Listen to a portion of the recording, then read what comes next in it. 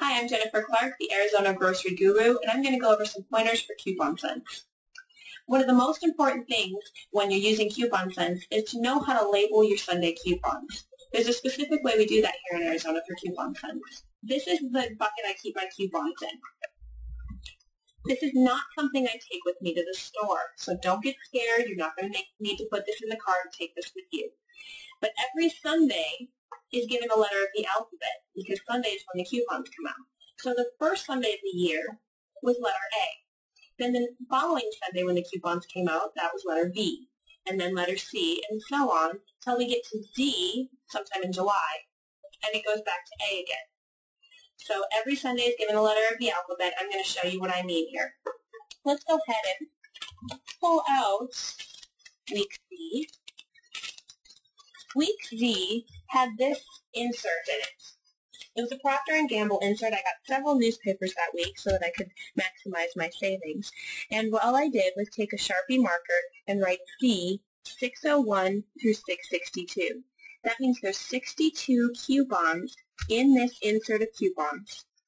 And the first grocery coupon in there would be Z601, which would be this nice and easy product. That's Z601, Z602, Z603.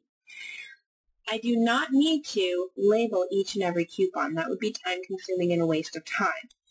But I know that if I'm looking for Z610, the Bounty paper towels, then it'll be a few pages in and I'm looking for Bounty paper towels. I don't have to sit there and label each and every coupon. So I just label those coupons and stick them back in week Z. Another good example would probably be week X. Week X, there were a few different coupons inserts that came out that week.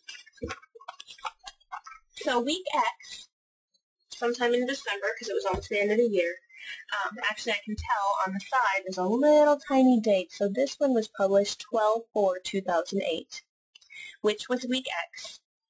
So I took all my coupons out of the paper. I don't have to sit there and cut out each and every one of them. That would be wasting my time. So what I do is I just put the staple in there, keep it like a booklet like it is, because Coupon Central knows in their database every coupon that's come out. It will tell me where it is in this library of coupons. So it'll tell me every Sunday, okay, there's 3 inserts that came out, one that has Procter & Gamble on the front, one that has Discover Card on the front, one that has a Red Plum logo with cakes on the front of it. It will tell me this. What I do then is it'll tell me even further. Procter & Gamble has 26 coupons in their insert. So why don't we label that week X 601 through 626 for the 26 coupons that are in this one.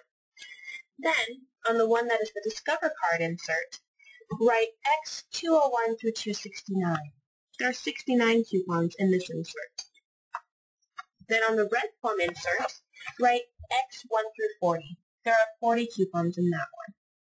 So we've just created a little library system for our coupons, because when they tell me, let's find a good example here, the Mama Bella is X7, I can go a few pages in and find the Mama Bella garlic bread.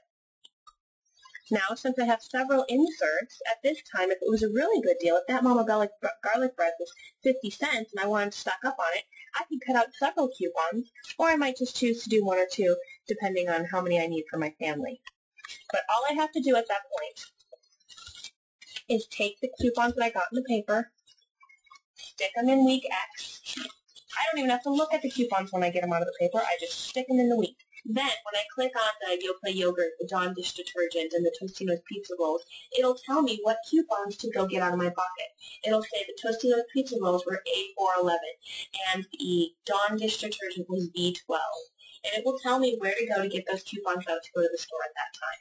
So if you can understand the A through Z system, if you can understand that every Sunday you get your coupons out, you go to the website and you write down on the front of the insert what the code is, and you stick it in that week.